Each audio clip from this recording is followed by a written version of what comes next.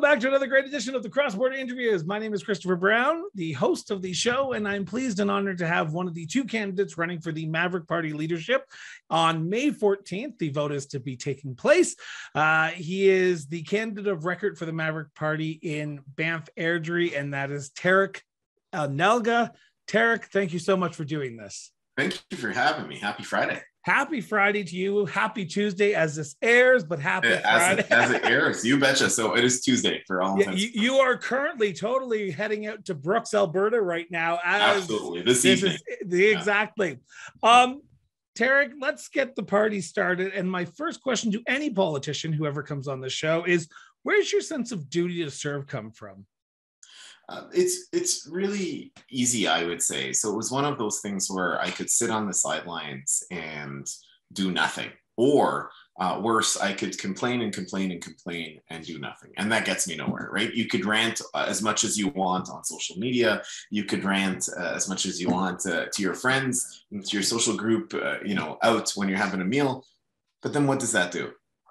It really does nothing. And I hit the point where it's like, it was really a combo of I'm looking for a political home. And then two, once I find a political home, let me help and let me do something about it. And I think I've got a story to tell, and I think I've got a journey to tell and a mission to accomplish. So that's why.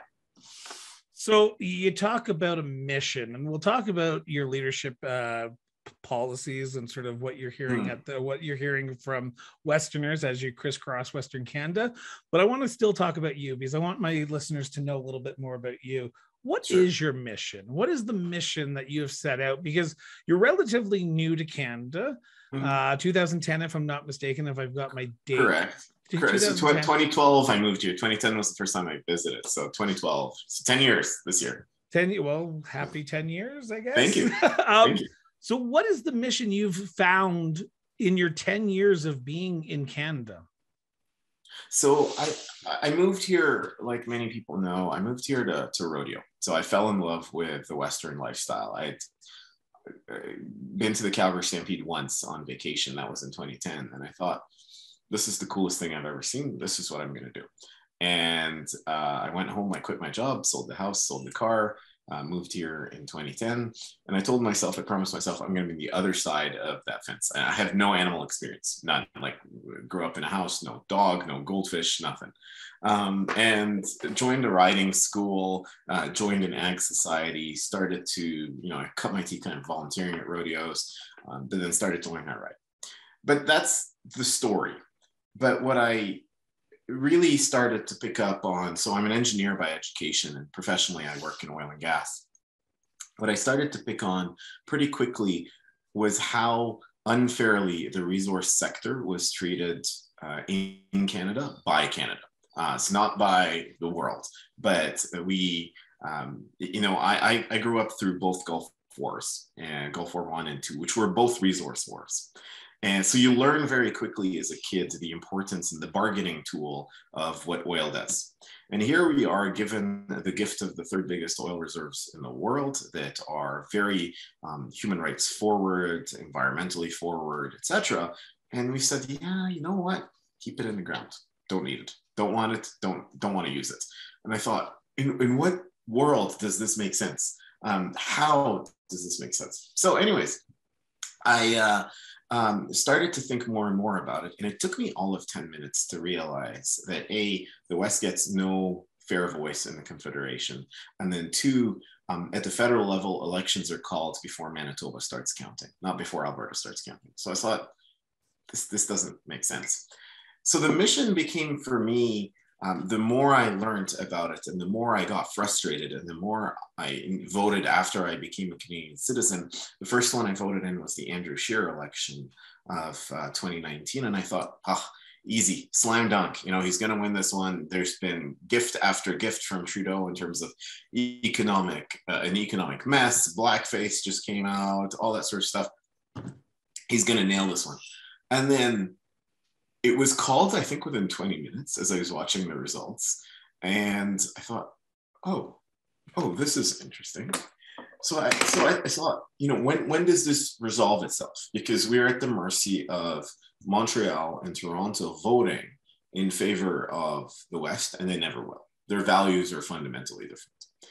So my mission became, and I put it very simply, I have a hashtag, and this has become my campaign slogan. We're actually going to get hats made, is hashtag Adios Ottawa. Is if my political legacy in Canada is to make Ottawa irrelevant in the lives of Western Canadians, I have done my job. I want to push our own governance back into the provinces so that we manage our own money, our own finances, our own laws, our own energy resources, etc. Self-manage it here in the West and have nothing to do with Ottawa. That is my goal. So just to get back on you for a little bit before we go into that, getting into politics is a huge beast in itself. As a former candidate myself, I know the challenges of crisscrossing, but I grew up in a political household. For you, was politics something that was discussed at the dinner table, or did you come into it once you moved to Alberta?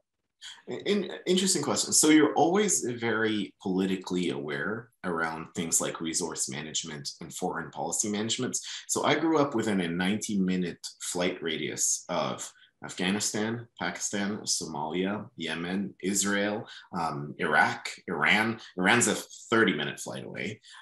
So every major modern war that you think of in the last 20, 30 years outside of the Ukraine, now I've lived around. So you very quickly are exposed to foreign policy politics, especially around US foreign policy politics, but also around politics of natural resources in the economy. It's a very visible element. Interestingly enough, though, as much as we talk about it, I grew up in a region where it is not democratic. It is, there are no elections. It is a monarchy, a sheikdom, but then there is a functional government.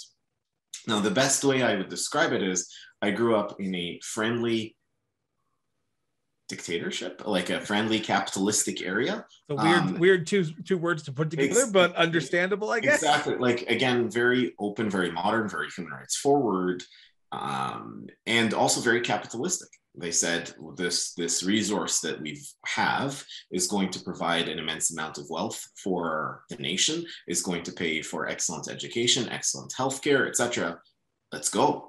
And let's use that to actually diversify the economy. And I moved to a G7 country, the beacon of human rights in the world. And we've decided, you know what, we're going to put Canadian families out of work and go ahead and buy that oil from the Middle East or from Venezuela or so on. So I think the number is $22 million of foreign oil a day is bought by Canada. So close to about just under a hair under $2 billion. So I said, this can't be, this can't work. And in my career here in Canada, I've worked out of Fort Mac, Fort St. John, Grand Prairie. So all the core, let's call it gritty oil and gas towns, which I love. I love them. I love working in the field. And it's very rare that, you're like, your colleagues who live there are like, oh, what are you doing this evening? And I'm like, I'm just going to go have a meal, order in at the hotel. And they're like, nope, you're coming to my place, or you're having dinner with my family, or so on. And I would sit and say, really? Are these the folks, these evil folks, that we're going to put them out of work? So it didn't sit well with me. And so yes, a very strong awareness on foreign policy. I think as a kid, you just grow up around it. Your parents talk about it all the time. I remember the night before Gulf War I, my parents taped down the seams of our windows because they were worried about a nerve agent attack or a bio attack from Saddam. And then, we didn't sleep that night. So you get exposed to it very quickly. You seem to have lived a lot of lives in your past, and it seems like when you came to Canada, I assuming you would hope that there'd be some respect and sort of a less of a dictatorship, a friendly dictatorship, as you call it. You came at the time when Stephen Harper was in his majority. Correct. let's be honest, while we can talk about Justin Trudeau, which we probably will in a few minutes, Right. but let's talk about Stephen Harper. Did you think, or at the time when you came to Canada, were you a Conservative member? Did you join the Conservative Party? And was your evolution in Canadian politics simply just right to the Mavericks, or was there an evolution? Because you talk about that 2019 election, Right. but I want to know how a guy moves to Canada, becomes part of the culture in some sense, and then runs for the leadership of the party. So how did the evolution of your Canadian political journey take place? Right. So thank you for that. So again, being very politically attuned and moving here to build a new life, and moving here specifically for the Western way of life, right? Like I jumped right into it. And I'm very proud that today I've got my own herd of horses. I'm a carded rodeo competitor. It's really, I'm living the dream that I moved here for, and I'm really happy about it. And I moved here, like you said, in the final years of the Harper-Redford combo. And I get that Alison Redford had some challenges, etc. But that being said, the year I moved here, this province was on fire. The West was on absolute fire. It was affordable. It was a low tax jurisdiction. We were developing our resources, and you walked in downtown Calgary and people were walking 3 feet off the air. It was just fire. And people were making good incomes, good disposable incomes. Mind you, these incomes weren't free. They were working hard for them, and really hard for them. But they were rewarded for that effort, the entrepreneurship, the risk-taking, etc. So I moved here, yes, and absolutely. I thought the party that would represent me at a federal level would be the Conservatives. And the day I became a Canadian citizen, I bought a membership to them because I thought, okay, this is the party that's going to represent my views. And by the time I could vote, now this is past Stephen Harper era. So now Andrew Scheer's election was the first one that I could vote into at a federal level. And the interesting thing as well isn't just talking federal, but within 6 months of each other, Stephen Harper was gone. And at the time, Alison Redford was gone and Rachel Notley came in. And I thought, oh my God, what just happened? You know, like, how did this happen within 6 months of each other, that we go from this roaring, raging economy to now we're talking borderline, and I'll openly say it, communistic policies around tax, resource development, etc. So when I could vote, absolutely, like the vast majority, like 99% of Maverick Party supporters, I was a Conservative voter and a Conservative Party member. And I thought, okay, Andrew Scheer doesn't give me any charisma whatsoever, doesn't give me anything that I could root for, but, you know, I'm not going to vote for Justin Trudeau. So it was, again, rather than giving me something to vote for, I wasn't going to vote for the Trudeau Liberals. He lost that election and it wasn't pretty. Like it was not pretty at all. And then they plunged themselves into a leadership election, which you're in right now. Right, exactly, a leadership race. And I remember the 4 candidates were Leslie Lewis, Aaron O'Toole, Derek Sloan, who I ran against in the riding here. And super nice guy, by the way. I've met him like through the campaign, total gentleman. And I think he was here not to run against me. He was here to stick it to Blake. And I was like, great, you know, why not? Go for it. Yeah. And the thing, and McKay. And I looked at all 4 candidates, and not one of them was from a Western riding. So you had a Maritimer and 3 people from Ontario. And I thought, where's my voice again? If this is the Conservative base, where is my voice? Where's that Western candidate to show and talk? And then Aaron O'Toole won it. And shockingly, Aaron O'Toole won it because of his votes in Quebec and promises to Quebec. The one candidate that swept Alberta and Saskatchewan is actually Leslie Lewis. But just like the general election, Quebec decides for us, not the West. Even in the CPC, where this is the base, this is where the money comes from. And Aaron O'Toole in his first week said, Energy East is off the table to Premier Legault, and started to make concessions to Quebec. And I thought, that's it, I'm out. That was the moment. Anyone who's ever listened to the show knows that I had the pleasure of being one of, if not the first journalist to interview Aaron O'Toole when he entered into federal politics back in 2012 when he ran for a by-election. Him and I go way back. Him and I do not get along. So when you're talking, I'm like, that's my Aaron O'Toole that I know. It says one thing and hopes for the other. Exactly, and kept starting to say, Canada's ready for a prime minister from the GTA. I've hit the point where I really don't care about the GTA. I mean, bless them, good luck to them, but they continue. They've given us the gift. The GTA area alone has given us the gift of Justin Trudeau for 3 times in a row. So them doing a favor or voting in favor of Alberta or so on, I'm like, I'm out. So anyway, so it was that exact moment where I told myself, I can't do this anymore. Like the Conservative Party, he's going to lose. And he's going to lose epically, which he did. And you could tell up at the beginning, like, is this really the best? And then kept making concession after concession to Quebec. But at that point, I started looking for another political home. And I started reading very briefly about the Maverick Party. And where the parallel came to me about the Maverick Party was I was watching the federal debates, and I remember Yves Blanchette standing there of the Bloc Québécois and saying, I really don't care about being prime minister. I will never be prime minister. I will work with any of the 4 of you. And he points at the 4 federal leaders and says, I'll work with any of the 4 of you that give me what Quebec wants. And I thought, man, where's the Western guy or gal that says that? Where's someone saying, what we want, we get, and we'll work with you. And I thought, that's brilliant. I wish I had somebody like that for the West.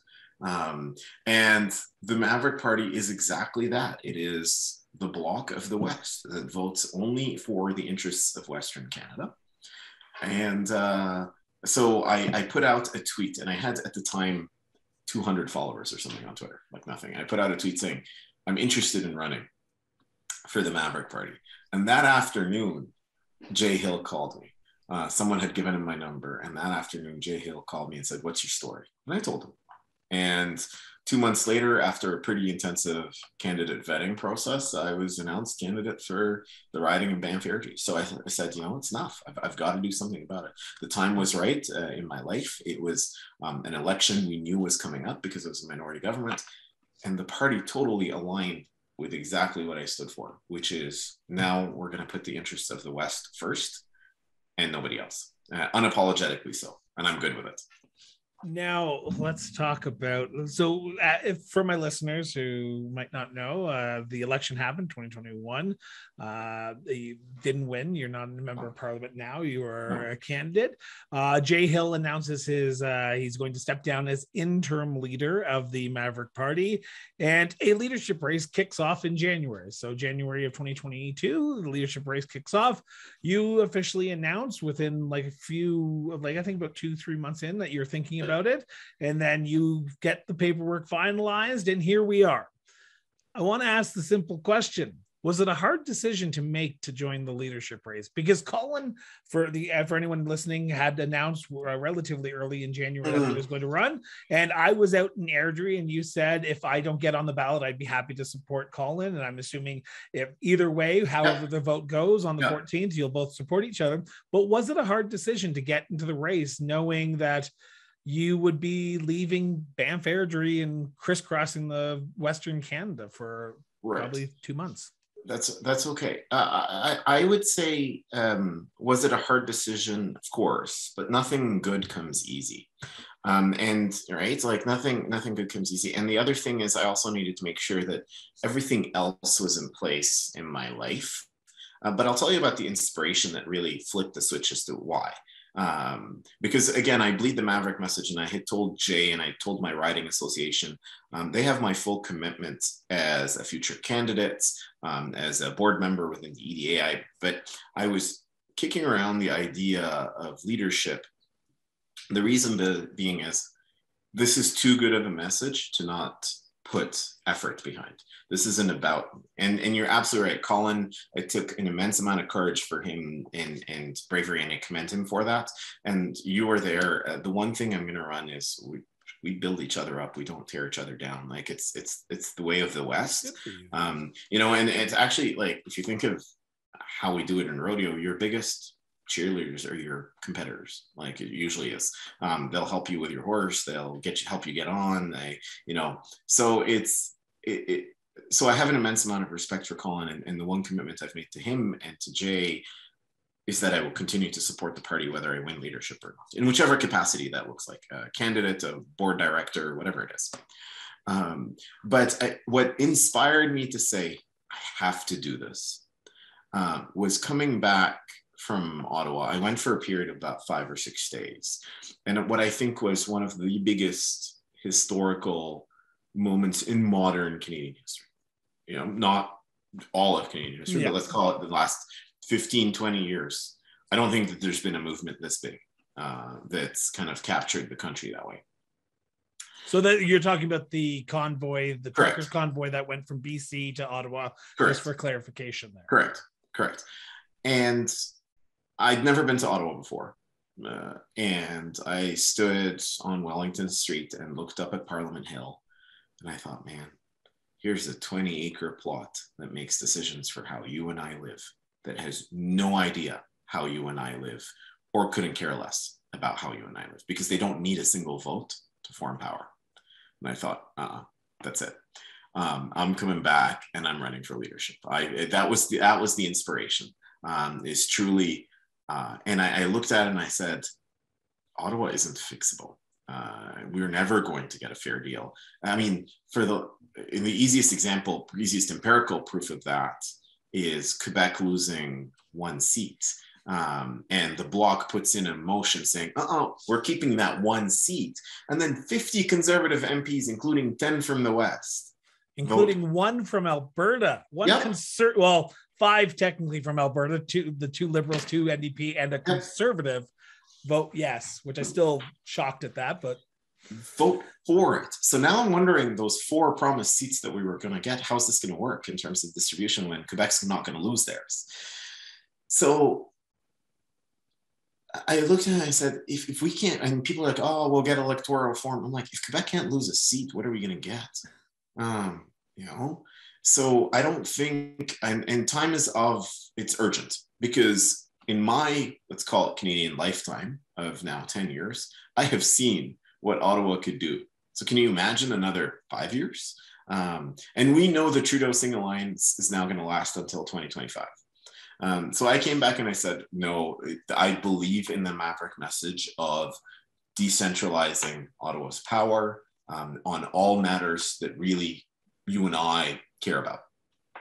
Which during your question and answer session out in Airdrie, which I attended, I took some photos, covered it. I remember you saying a comment, because there's a very weird belief on Twitter, and I know you should never believe what's on Twitter because it's a microcosm of our society, and honestly, at the end of the day, people need to get a life if they think Twitter is the be-all end-all of what's happening in this world. But you said, when asked the question about independence, Western independence, you said, and correct me if I'm wrong here, but I believe you said autonomy first, independence if needed, correct? Yeah. So when the 2021 election happened, there was a massive undertone of people saying that the Maverick Party is a complete Western independence party. They want to leave. They're going to vote split. But you're saying that's the opposite of what you believe and what the Maverick Party believes, correct? So no, the Maverick Party's official platform. Now, you're absolutely right. The media labeled us as separatists. And I will be the first to say, we have people in the party that want to leave Canada as a country tomorrow night. Like, they're like, get us out tomorrow night. And we have others who are still attached to the Maple Leaf, but are not attached to Ottawa.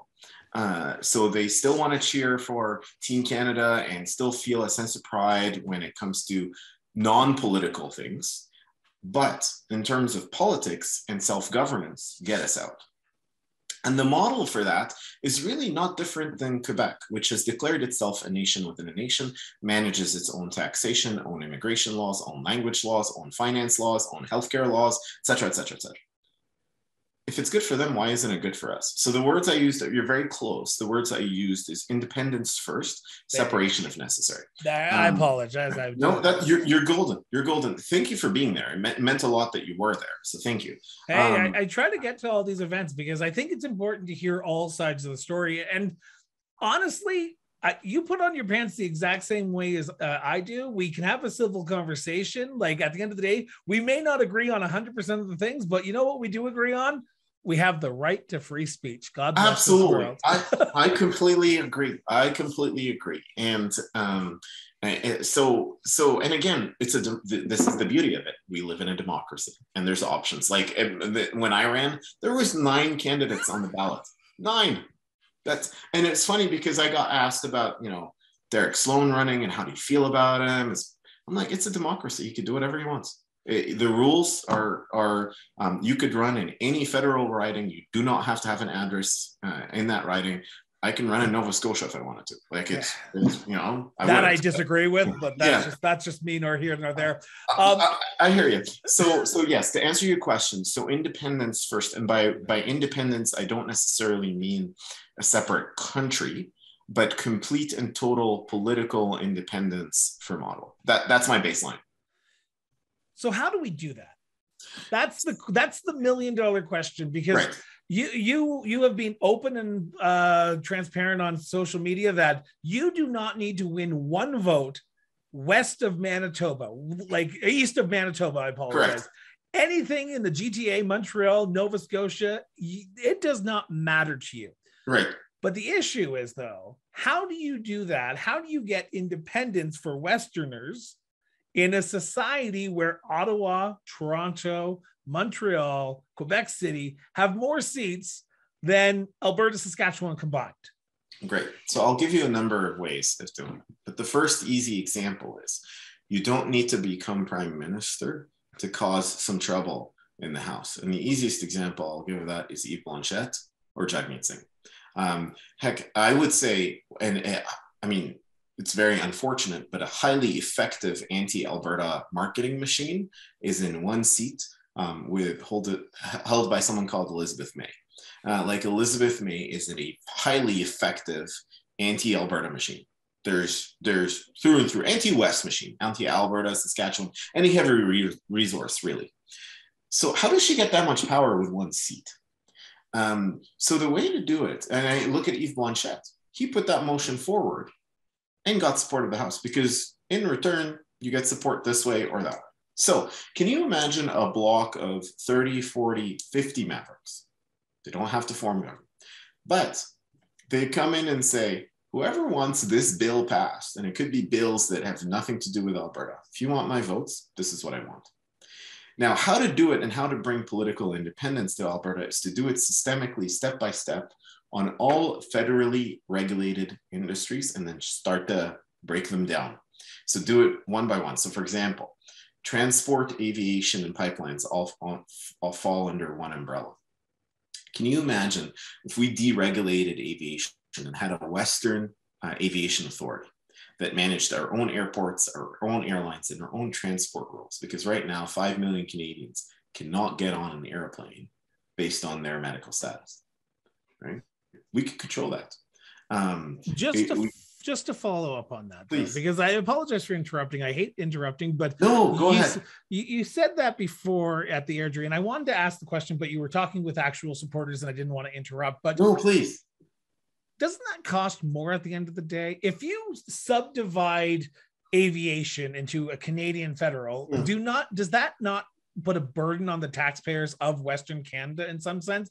And how do you offset that tax increase with Western independence autonomy? Great. So I'll actually, I'll argue otherwise. As a matter of fact, and the reason being is the easiest example is CPP versus, let's say, an APP. So a Canada Pension Plan versus an APP. There's a couple of studies out. It would cost 20% cheaper in administrative costs to rely less on Ottawa and more on Alberta to manage it. And it's also where that money comes from.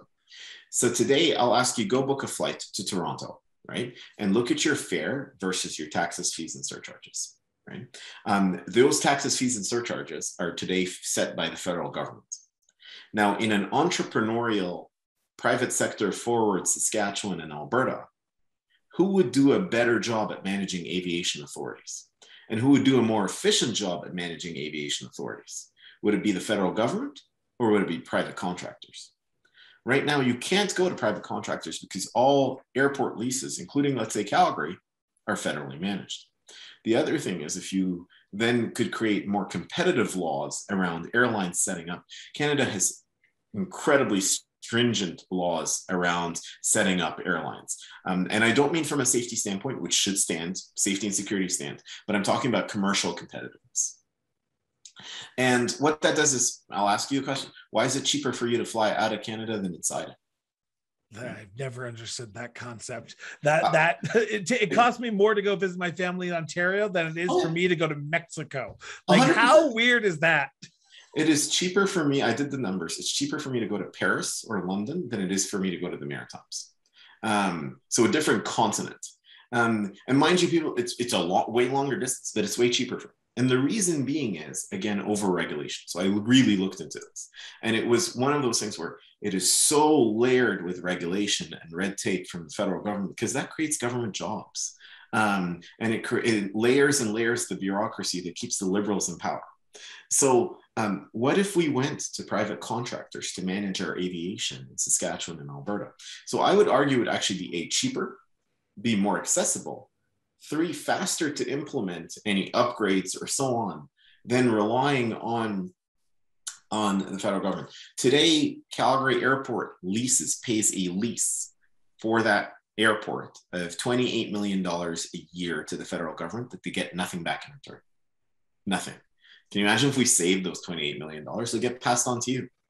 The reason why it costs you so much to land in Ontario is Pearson is, if not the most expensive, second most expensive airport to land in terms of ramp fees in the country. So $17,000 every time an A320 or a Boeing 737 touches wheels. Just that's the ramp fee, just the park is $17,000. Heathrow, by example, I'm not going to talk like, some airport in nowhere in the middle of the forest. Heathrow, everyone knows Heathrow. Yeah, Heathrow is $9,000. So carbon tax. Exactly. That's another reason why it's cheaper for you to fly. If you're going, let's say, to Vegas on vacation, it's cheaper for you to fly on an American airline than a Canadian one, because that one's been fueled without a carbon tax. But your WestJet or Air Canada has been fueled with a carbon tax. So we've intentionally, like most industries in Canada, our problems are made in Canada. We've intentionally shot ourselves in the foot. So to answer your question, sorry, it's a long answer. I love it though. All right, thank you. But it's a long answer.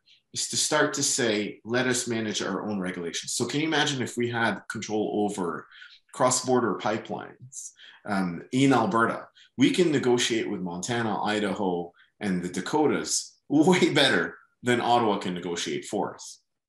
Jason Kenney just announced about an hour ago, Senator Manchin is coming up to visit the oil sands to pressure Joe Biden to buy Canadian oil versus being on the phone, which they didn't pick up the phone, with the Saudis and the Emiratis to pump more oil.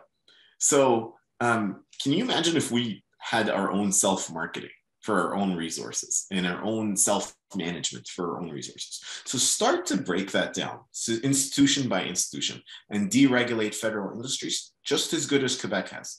The reason why Quebec does it is because they've asked. Nobody at a federal level has ever asked for Western Canada yet. I plan to be that guy. I want to go back to sort of the oil and gas sector here for Please. a second, because I'm so happy you talked about Manchin, because I saw that and I was like, I want to try and subtly put that in, but you already did it for me, so I don't have Please. to.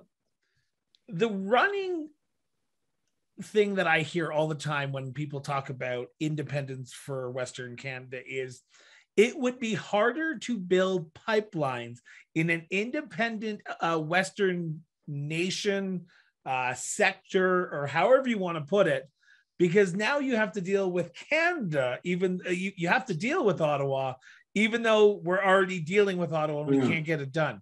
So what gives you the impression that if we are an independent nation, independent country, that we would have a better shot of actually getting pipelines built compared to how things are right now? Easy, because we then become in the driver's seat. So can you imagine, again, we want to get a pipeline out to BC. If we had management of the transport sector, okay, any BC goods that go through Alberta get a 20% tariff until a pipeline's built. Done, right? Like done.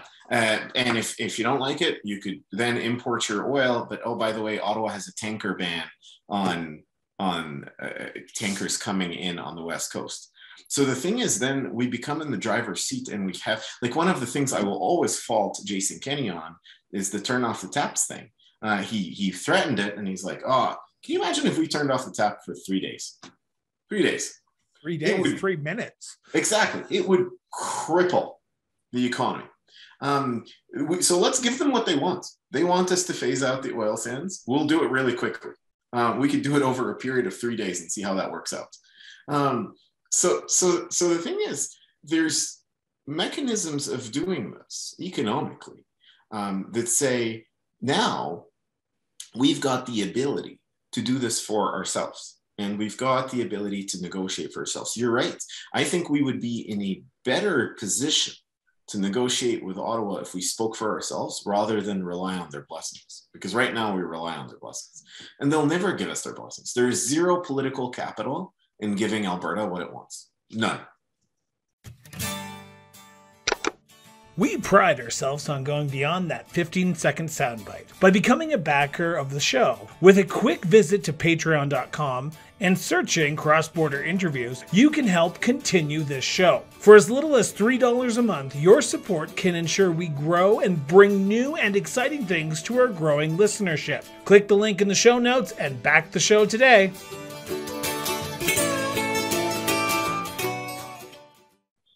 Let's talk about what you need to do before May 14th. You are 32 days out as of airing this from the leadership. You are in Brooks tonight on April 12th. You are crisscrossing Western Canada to talk to Westerners. Right. What are you hearing from them, and what is the message they are giving you as the candidate? Right. Great. Thank you. So I'm doing, because of how time is limited and the fact that we've got an immense amount of space, the vast majority of my campaign, and I think also this is the future of Canadian politics, is going to be electronic. So the vast majority of my campaign is now electronic. It doesn't mean we're not talking to people. It doesn't mean we're not engaging. It's just that we are physically not in a room. And let's be honest, if you're going to take your kids to hockey practice on a Tuesday night or a Wednesday night, or you have the option of going to some political town hall, you're going to take your kids to hockey practice. That being said, while you're at hockey practice, you're doing this. And I just held up my phone for those who are on the audio. I learned from the best. So the thing is, you would be scrolling and looking at it. So one of the things I really need to do is to start to push out content on what my platform is. So I've put out a 10-point platform. I've got an incredible team that's helping me with my electronic channeling. And that's actually translates into the digital strategy that I have for the Maverick Party. Because regardless of whether you sit on the left, right, center, etc., if I can have you only leave your house for one political engagement, which is to vote, I'll give you everything else electronically. So, so that's my main. And what I'm looking to do is, one, obviously sell memberships. So continue to do that, continue to push the message of the Maverick Party in general, and my leadership message as to why should Tariq become leader of the Maverick Party, and fundraise too as well. I'm hoping to fundraise enough that I'd like to be able to put out, let's call it 8 to 10 professionally produced 30-second videos of my political policies. So you get that information quick, you're in, you're out. One of my visions, again, for the party is I want to be the first federal party that has a voter and constituent engagement app. Where you have direct access to your MP, If there's a bill in the House that you want to see how they vote on, don't write a letter. Who writes a letter anymore? Right? So give me real-time polling and say, how would you like me to vote in the House? And then it also allows us to push content to our constituents and to our voters. So I really want to bring the party into today's world and make it very accessible and say, hey, you don't have to attend a town hall. You don't have to physically come in. And it applies really across rural Canada. Today, I rodeo quite a bit, and that's the one way we pass around information for events and so on. This myth that, you know, rural Canada isn't connected or something, it actually is. And does it mean we're not doing physical events? We are, like Brooks, for example, but the vast majority of my events and just engagement is going to be via electronic channels. Now, second part of your question, because I didn't answer it all. But no, you go ahead. Finish off, and then I'll ask the next follow-up. No, is what am I hearing? Yes. So whether that's in person or on the phone or via email or social or whatever, what I'm hearing is a really strong frustration with the current situation, both at a provincial and federal level, because where are we going to start putting the West first? And you know, we'd like equal footing, at the very least, because we're not there, but when are we going to start putting the West first? So I'm hearing that. I'm hearing a strong frustration with Ottawa. We continue to see it. And the other thing is, I think Westerners are starting to realize that, and this was one of the hardest part of my federal campaign, is telling them, your vote will never determine who becomes prime minister, ever, regardless of which political party you support. You know, your vote will never determine it. By the time you are voting, it is done. It is called. So now start voting for what you really want. And I think that's what I'm hearing. And people want self-governance. So are there, and again, to answer your question, are there separatists out there? There are. And that's okay. Again, it's a free country and they're allowed to, we're all allowed to think of what we want to say and do and so on. But I think that there's a good groundswell support of self-governance in Western Canada. We mentioned the word Trudeau, and we have to open Pandora's box here. Trudeau is not well liked in Western Canada. There are 2 seats in 2 provinces in Saskatchewan and Alberta. BC, it's a weird entity in itself. The rural Western Canadian bloc kind of goes conservative. Conservatives are in the midst of a leadership election as well, and they have a very strong front runner. If you are the leader, you would have to potentially go up against Pierre Poilievre, who is a Calgarian but living in in Carleton. Sorry, he is well liked. But how do you go up against a guy and say he won't stand up for Western values or Western ideas when he's from the area that we currently reside in? Right. So great question. And I'll answer that in 2 ways. Rather than go against him, I'll go with him. So here's my plan. If Pierre wins, and I've gone on record saying this too, and I will go after Aaron O'Toole any day and every day. But I said, if by some miracle he wins the GTA and the Maverick wins a block of seats and he needs to form minority government, we'll help him form minority governments. But here's our list of demands. The same stands with Pierre Poilievre. I sure do hope for the good of the country that he wins in Montreal and in Toronto, because that's all he needs to become prime minister. Now, the question is, will he win in Montreal or Toronto? I don't know. And quite frankly, I don't control that vote. It's up to them. Honestly, at the end of the day, do you care? Well, I mean, I'd like it. But the question is, if Montreal and Toronto have voted for Jagmeet Singh and Justin Trudeau 3 times in a row, what's going to be different the 4th time? Right? Because we've seen the financial scandals, we've seen the financial mismanagement, we've seen what kind of state in the country is in.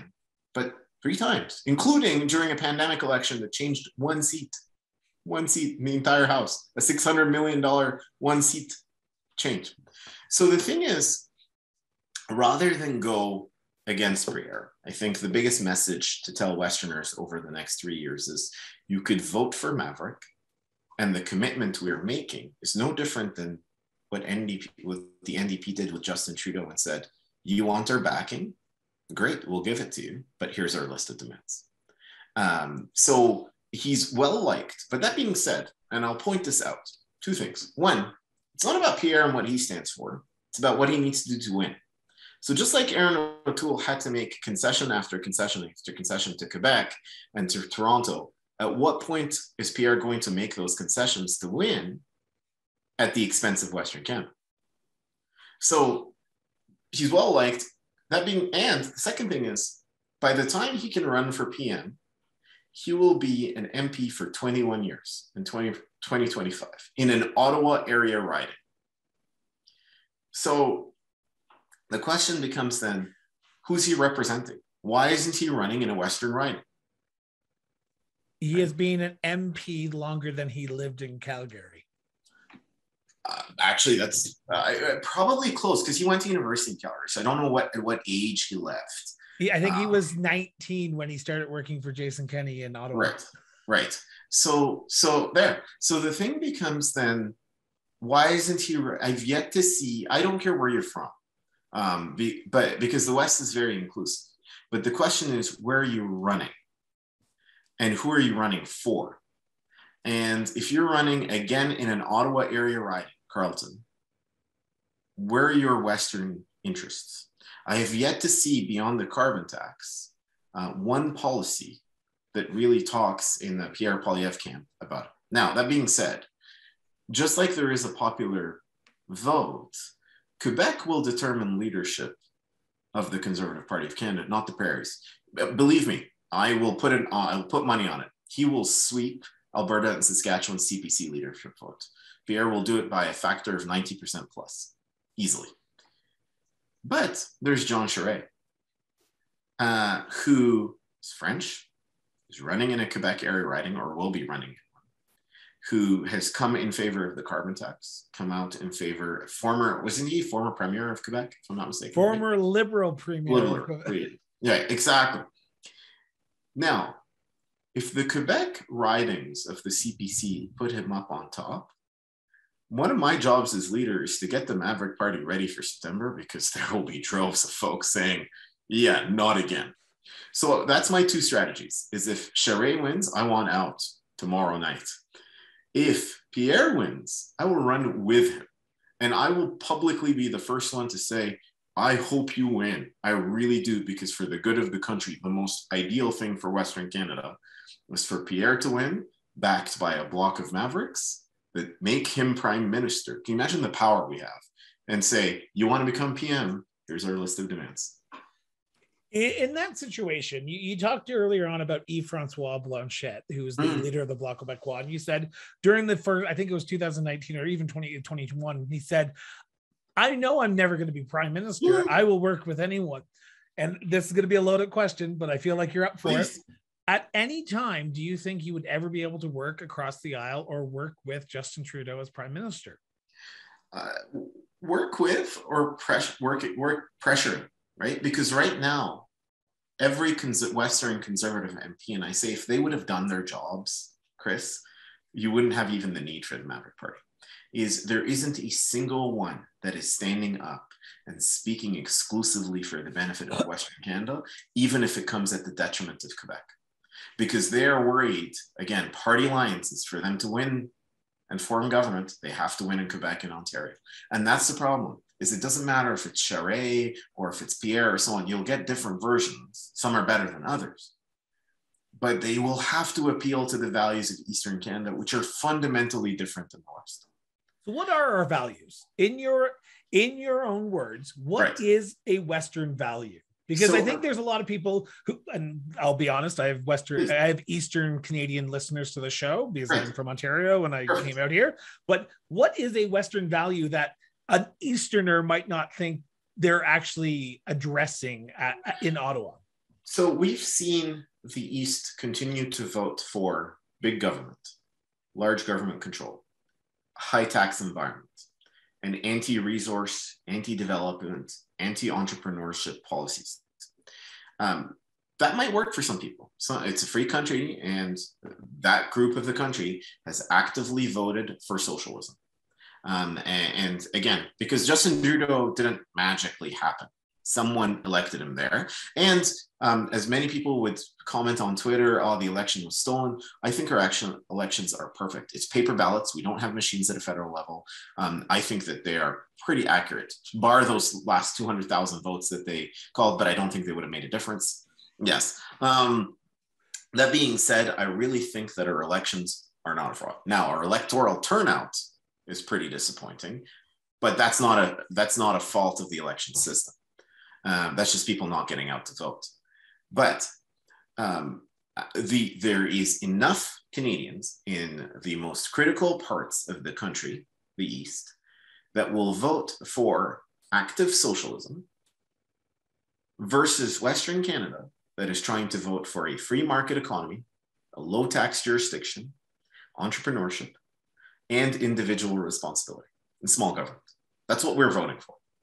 And those are two very fundamentally different values.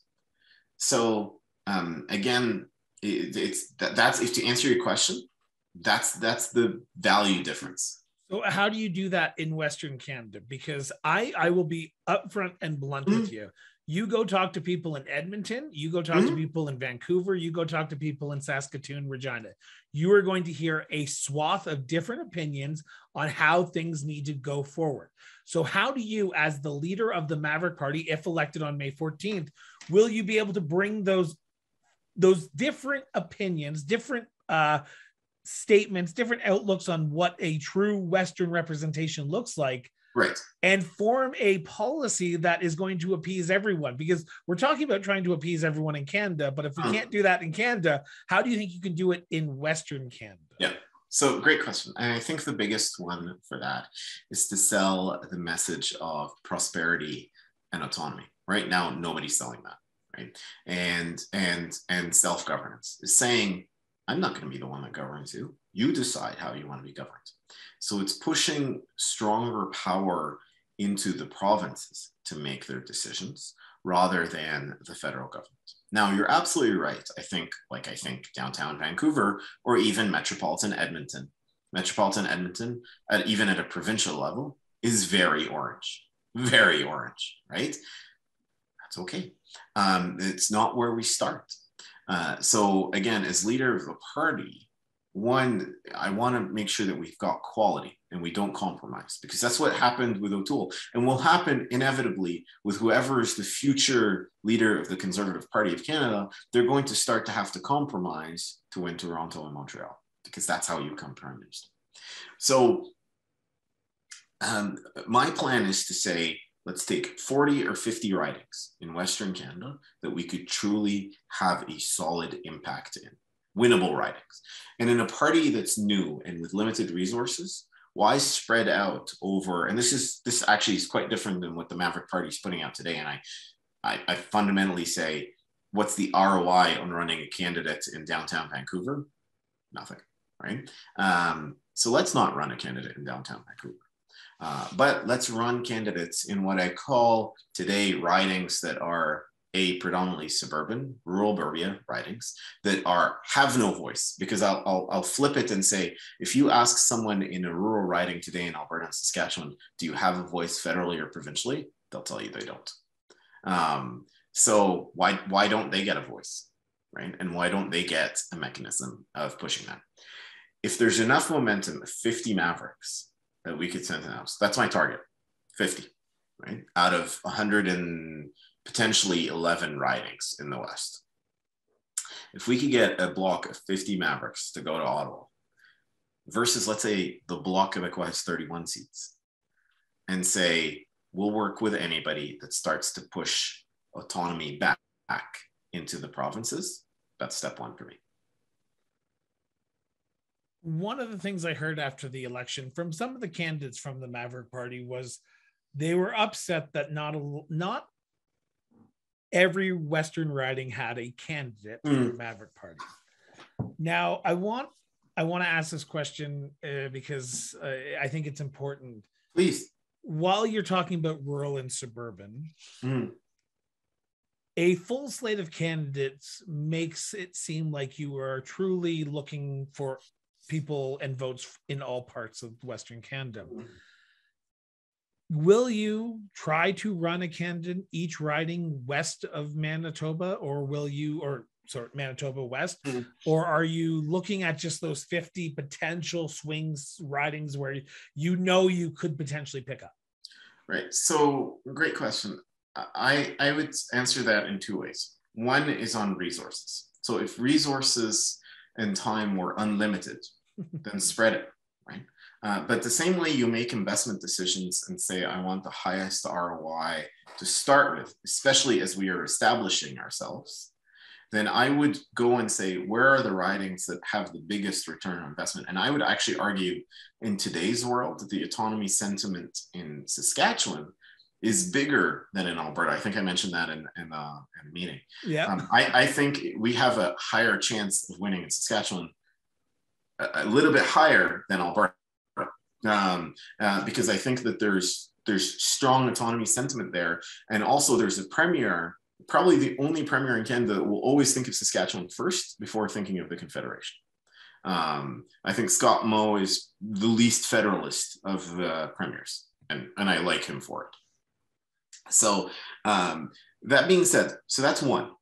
Two is quality of candidates. So we don't want to pick 111 names. We want 111 representatives of the community and true representatives of the community. So the thing is, because again, actually filing to run in an election, like I told you, you could run in any riding. You don't need to live in that address. And it's, I think, 4 different forms to fill out and you're done. You're golden. I don't want that. So it's not for the sake of just being on the ballot. It is truly being a representative of that community. And I think that should stand regardless of which party or which side of the political spectrum you sit on. I truly believe that you need to live in the area, or at least in the vicinity, to run. You're speaking my language. Right. I have been attacking every party who says we're going to run a candidate every riding. Are they going to be local? No. Then don't run a candidate every riding. If they are a paper name, get them off the ballot. Yep. If they do not live in the riding, you do not deserve the right to run in that riding. That's my Absolutely. I completely agree. Right? So for example, if you were running in Airdrie and you lived in North Calgary, it's fine, right? Like I get it. You're 5 But if you are running in Airdrie and you live in Saskatoon. Right. Exactly. Right. So these are, I want to be, and the third part of this is also groundswell support. So the biggest part of running is forming local electoral district associations, EDAs, and making sure that you have a good, strong board and good, strong volunteers. So if there aren't any, then why? Right? Again, there's got to be support on the ground, especially for a new party. Let's go where people really want to be represented, where we can get a representative from the community that is strong, that is credible, that will accurately represent that community. We are about an hour and 15 minutes into this, and I want to start my wrap up because I don't want to be, it feels like it's only been like 20 minutes, but that's the great thing. I know. Conversations are great like this. We'll have you back on. If you win, if you don't win, we'll have you back on to talk politics. How can people reach out? Because we've talked about a lot in the last hour and 15 minutes, and then guarantee you there's someone on the Deerfoot or Highway 2 right now yelling at their car radio, listening to this saying, why didn't you ask them this? Well, how can they reach out to you and get involved or potentially ask a question to potentially sign up? Absolutely. It's the easiest way, and it goes direct and in real time, is digital. So my website is tariqelnaga.ca. Just my name, and on it are all the links to my socials. So that's Facebook, Insta, the Twitter, and an email address as well, or a contact form you could fill up. So there's multiple mechanisms. It goes straight to me and straight to my team right away, and we've been answering back at every message. So that's the best way. It also gives you an insight into my platform, what I stand for. Interviews. We'll post this podcast up on there when it's out. So on Tuesday and on today, tonight. You mean? Yeah. Today, yeah. Yes, today. Oh, yeah. for those who have listened to the show before, you know what I'm about to say. If you want to follow Tariq, please scroll down in the show notes. The link to his website, his social media accounts, his email address are all going to be there. Click on it, follow him, and send him a message. So that way he doesn't have to like list off the exact spelling each time. So there will be in the show notes. Perfect. Thank you. My last question, and this is the sort of the fun sort of question. Please. Why you? I think so. Great question. So one, I'm not running for me. I'm running for the West. This is I couldn't imagine why someone would want to live in Ottawa for a while, but I'm ready to do it. I'm ready to do it, and the reason being is I think I've got a great story to tell about the geopolitics of our resources and really understanding the geopolitics of international resource development. And whether that's heavy industry, oil and gas, agriculture. I have a foot in either professionally. So I have a ranch service business and an oil and gas consulting company. And those are the core industries that have built the West. And the people around them is the people that built the West. Those are the people I'm speaking for. That's why I'm running. And that's why me. Thank you. Well, thank you so much, Tariq, for doing this. Like I said to my listeners and to my viewers, if you want to follow Tariq, please just scroll down. The show notes are in the body of the text, whatever you want to call it. And remember, guys, first off, thank you so much for doing this. It's been an honor and pleasure. Like I said, we'll have you back on for sure. Likewise. But thank you so much, everyone, for tuning in for another great episode. We'll be back tomorrow. Talk to you later, guys.